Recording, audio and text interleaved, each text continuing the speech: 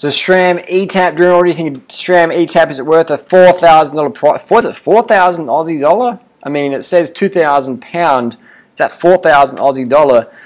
I mean, now I don't think the Sram eTap is a bad thing, but I wouldn't be paying I could buy a Group 7 when they first come out, but it's something that I don't see, in my opinion, is worth the money. If you want to get one because you like gadgets, then go and get it. It's not going to be a bad thing. Why would I get it? $4,000. I mean, just for the money, I could buy a giant Defy on sale with the Shimano Di2 Durace for probably $4.5 in Australia. Defy, you know, a good bike, or a giant TCR even. I'm not sponsored by Shimano. I'm not sponsored by Giant. I'm not sponsored by Sram. Every time you see me do a video like this is my honest, unbiased opinion. GCN recently did a video. GCN is a marketing channel, and I support those guys 100%. I think they've got some great content. I understand those owned by Shift Media, I think so, and it's marketing, you know, so it's product placement. What you see from me when I talk like this is 100% unbiased review. Now, so my opinion on the Sram eTap is that I don't think it's necessary.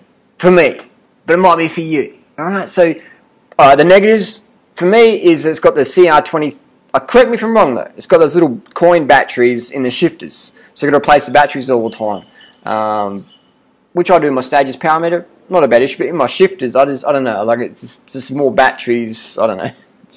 There's shifters, having batteries and shifters feels a bit weird. And the weight, it's extra weight, for what benefit? Correct me if I'm wrong, is it extra weight? Is it extra weight? I'm pretty sure it's extra weight. So we've got extra batteries, we've got extra weight, we've got extra, almost 3 times the cost of a SRAM Red group set off eBay or your local deal or whatever, Weagle or Chain Reaction, where people get them from these days. So for me, it's a lot of coin for not much. But if people like the gadgets, then yeah, get it. I think the Asian market would be big for that because they love the gadgets over here. If you snap a derailleur, again, it's like Di2, it's going to be expensive. What I do like is a lack of cables and things hanging off, so aesthetically, yeah, you know. But again, I think that it's a bit of an overkill, and at $4,000, I think it's over the top, in my opinion.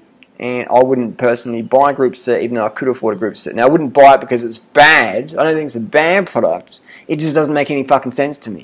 It doesn't make any fucking sense to me. But if I'm going to show out $4,000, I could buy a lot of other better things. I could buy 4 power meters for 4 different bikes.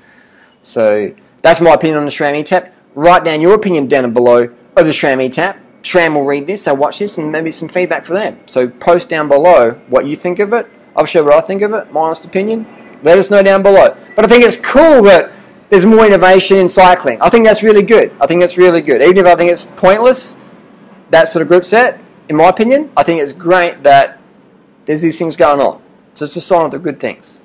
Post down below, what do you think of Sram eTap? First world problems.